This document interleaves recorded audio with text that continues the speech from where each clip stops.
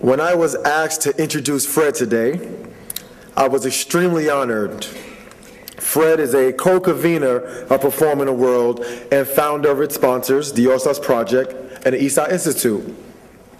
You see, all the big dogs get to introduce Fred. And I thought, wow, Fred thinks I'm a big dog. Now that's big. I asked why. And Madeline, the producer of the conference, says, well, Fred wants to be introduced by someone who knows him. And I accepted with a big grin on my face. Later I thought, do I really know Fred? I mean, I've known him for over 12 years. I've spoken to him many times, but do I really know who Fred is? We don't go to clubs together. I used to write raps, he wrote plays. I'm from Brooklyn, he's from the Bronx. You know? Fred likes baseball. I know how it's played. And obviously enough, I'm black, he's Jewish. So I asked myself, what would Fred say?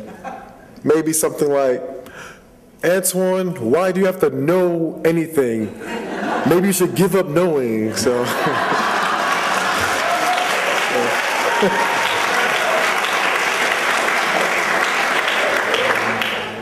I'm sure you have a more developed statement, but it gave me something to talk to you about Fred today.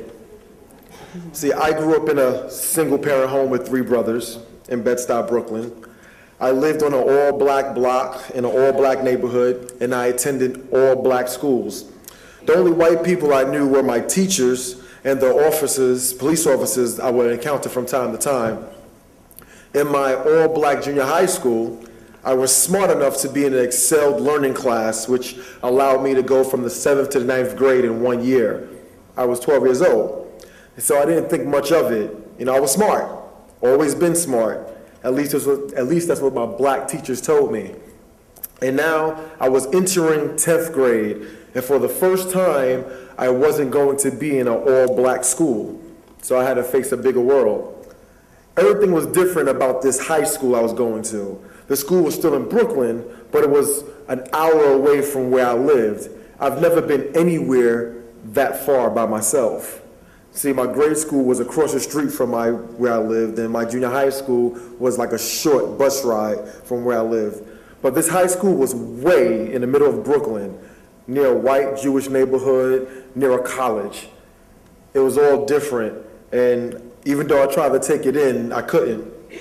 The school was 80% white, largely Russian and Jewish, I guess. Black students was less than 3%, and I was accepted to their gifted program, in which I was the only black student in my class.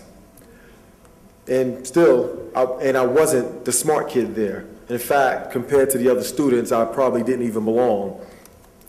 So all my teachers were white. And the only friends I had was this one Hispanic kid and this one Asian kid, if you can imagine the threesome of us. You know, we all felt like outsiders, but I particularly felt it the most. See, my teachers would treat me differently because I would come to class with dark shades on. They thought I was using drugs because of my dark shades and my irregular grade patterns. They were surprised that my mother worked and she was off welfare for a year.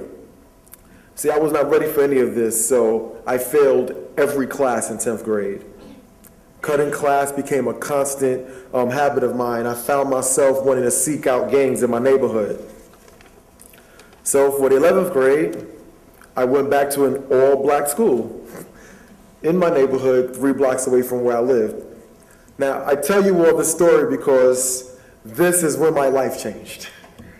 My cousins went to this school, Boys and Girls High School, and I liked that. They were the popular kids at Boys and Girls because they can dance. And now that I was closer to them, I was able to join their dance group. And dancing with my cousins meant 2 things. 1, popularity, yes. And 2, the All-Stars. So now, I'm one of the members of the hot dance group, and I'm performing in All-Star shows. Now that's huge. Now, the All-Stars had white people working with them, and we would see them at the shows, but see, they were the cool white people. Yeah. They weren't the ones in our schools or on the streets. There was no judgments about what I wore or how I wore it. No one accused me of being on drugs, and it didn't matter what my mother's welfare status was. And then one day, we met the coolest white guy of them all. See, it happened like this. Pam Lewis, director of youth programs for the All-Stars Project, she would frequently call my group and ask us to special guests for talent shows, and we loved doing that. That's how we learned how to travel in New York City. And one day she would call us and to perform at a conference, something like this. And I remember when we got the call, my cousin picked up the phone and said, "Pam's on the phone." And we was in the hall, we all ran to the phone. And we listened in. What's she saying? What's she saying? She's got a show for us. It's like, great. And we would all just run to hear what she had to say, but you know, it didn't really matter what she had to say. It was the All-Stars calling. And this time she had tokens and dinner, so it's great. But at the conference, there was hundreds of people, just like this. And after we performed, this tall white man was introduced to the stage. This guy had spunk. As we enjoyed our free sandwiches from the back of the auditorium, you know, he'll walk back and forth in front of the stage and he'll be saying stuff with so much passion and people would cheer, yeah! And then he would say something again and he'll finish with, "Fuck that!" And everybody would just get on their feet and cheer, "Yeah, yeah!" And we thought, wow, he's the coolest white guy ever. Well, we were right. Fred Newman is the coolest white guy ever. He's a philosopher, a therapist, a writer, a director, and a hell of an organizer. Years ago, before my days of performing on any stage, do it again.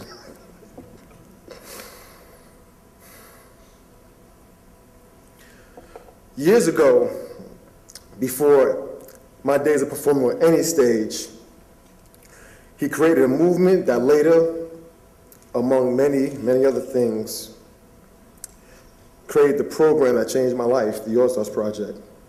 He motivated a small grouping of revolutionaries who stood on street corners and knocked on door after door so that my cousins and I could run to that phone and say yes when we got the call. Happy tears.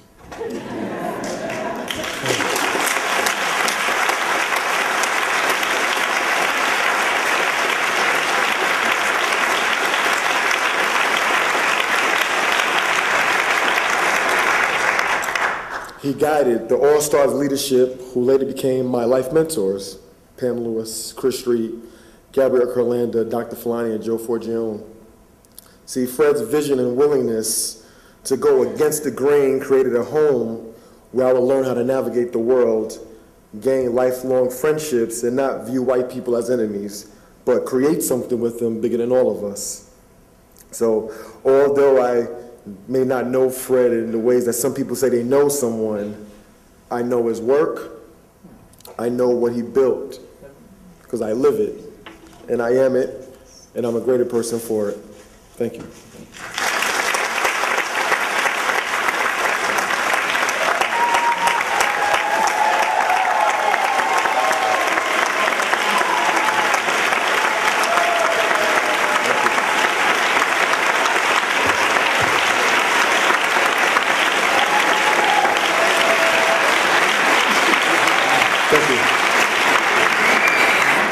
Unfortunately, my good friend Fred Newman can't be with us today, but he did send us a message through video. So without further ado, Fred Newman.